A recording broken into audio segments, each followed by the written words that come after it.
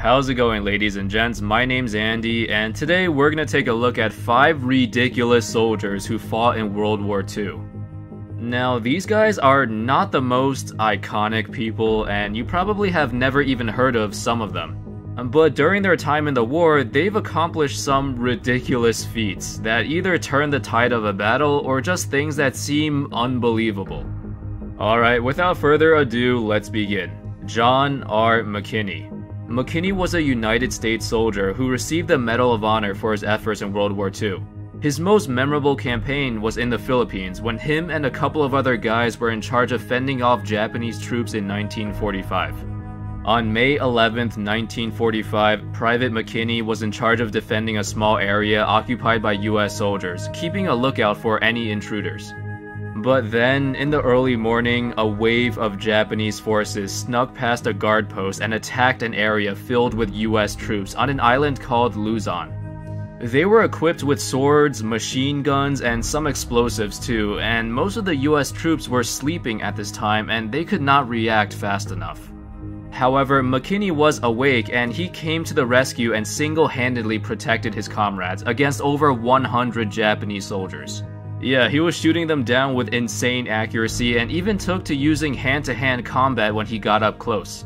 He was doing all of this while running around, taking cover from grenades, and dodging machine gun fire in the middle of the battlefield.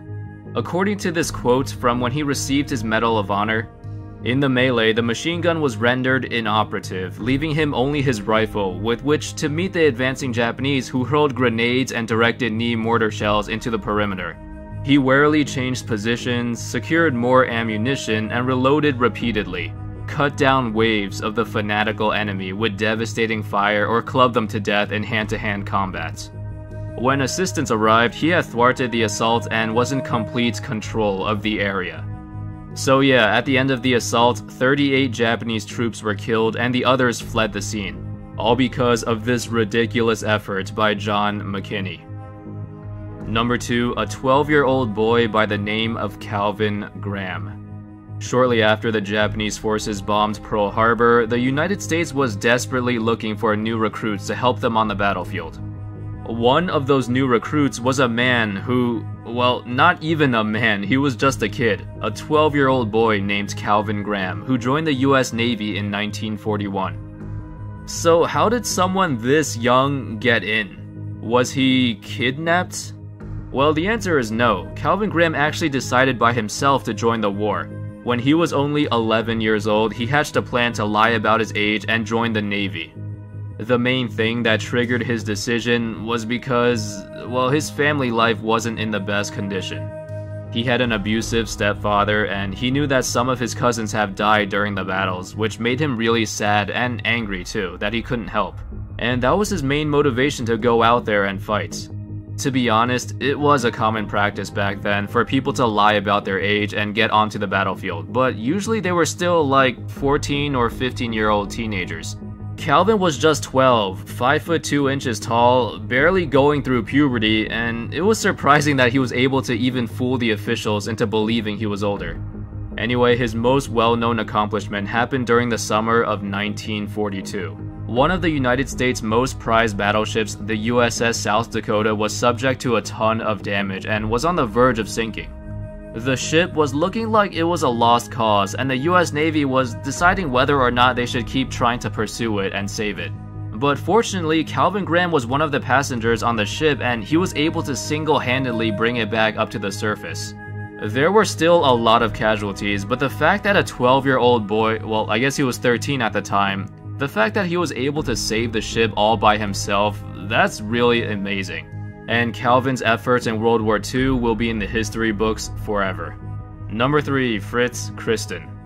Is anyone familiar with Operation Barbarossa? If you aren't, I'll give you some background info. Operation Barbarossa was the largest military operation in history just by the sheer numbers. It lasted for about 4 years, and it resulted in the death of nearly 4 million Soviets, and up to 6 or 7 million more were captured or wounded. However, this operation also eventually led to the downfall of Nazi Germany. because about 500,000 German troops also died, and they also suffered major losses in supplies and artillery, which they could not recover from. Anyway, during Operation Barbarossa, Fritz Christen was in charge of using an anti-tank gun, and he was hiding behind some trees as he saw a huge line of Soviet tanks rolling in. Christen took down 6 tanks, but then when he turned around, he quickly realized that the rest of his comrades were dead. He was the last man standing, and the Soviets were continuing to bring backup. Christen, the lone German soldier, scoured around the forest trying to find extra ammo for his gun, trying to find food and water cause he was basically surrounded at this point with no light at the end of the tunnel. So every few hours he would frantically run around and hide, trying to avoid the Soviet sights, while also using his gun and taking down even more tanks. After about 3 days of non-stop scavenging, the German supports finally arrived and helped him drive away the rest of the Soviets.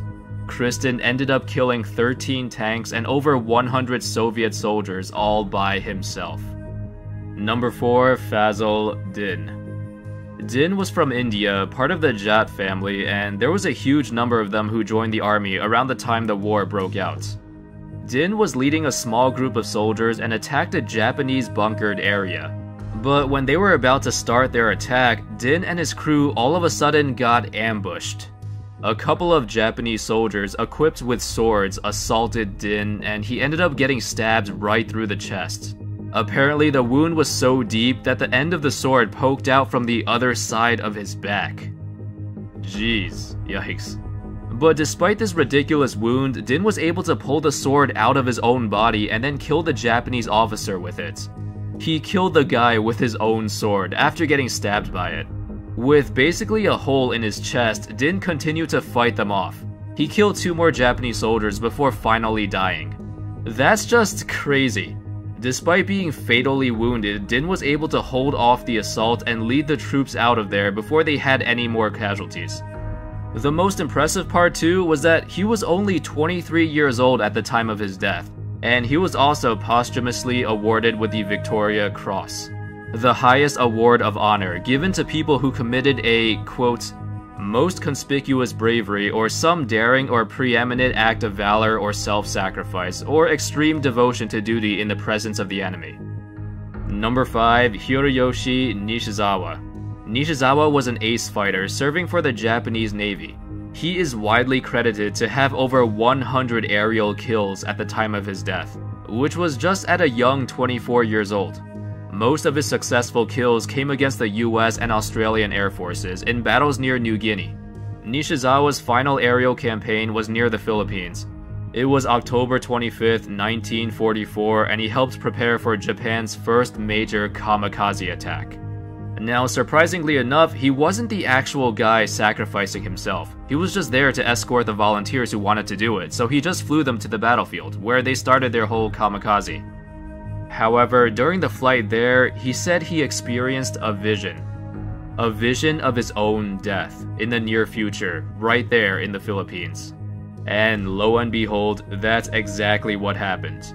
In the next day, Nishizawa and a few other pilots entered a transport aircraft to get them out of the Philippines and back to Japan. But unfortunately for him, the transport aircraft got shot down by 2 US fighter planes. Nishizawa was a passenger and he got killed along with everyone else on the aircraft. After his death, he was honored as one of the greatest ace fighters in history. And that's all, folks. Thank you everyone for watching. I hope y'all enjoyed that video, and I'll see you next time. Peace.